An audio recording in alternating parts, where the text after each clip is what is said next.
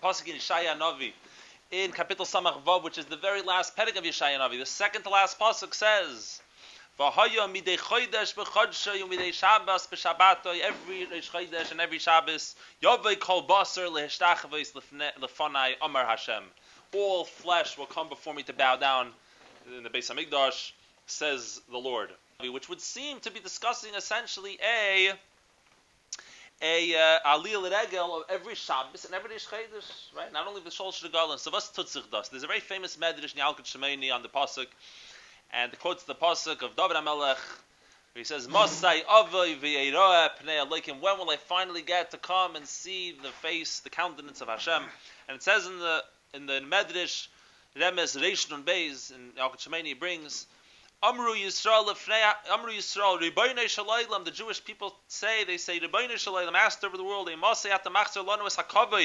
When are you going to return to us the honor? Shehayinu Olam b'shleishes pamei the Golim, that we used to go up the three Shol Shagom, the three Yom Tevim, Sukkot, Pesach, and Shavuos, or Pesach, Shavuos, and Sukkot rather.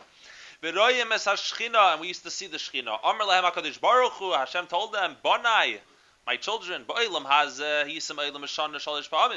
you guys used to go up 3 times a year in this lifetime, in this world. When Moshiach comes, you're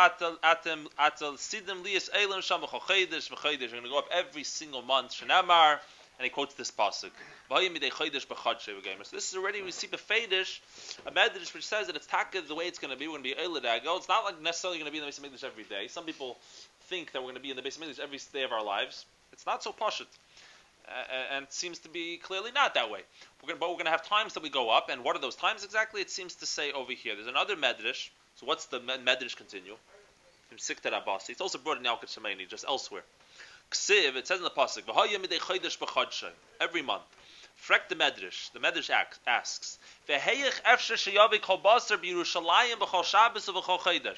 how is it possible to come to the Beis Hamikdash every Shabbos and every day Chodesh?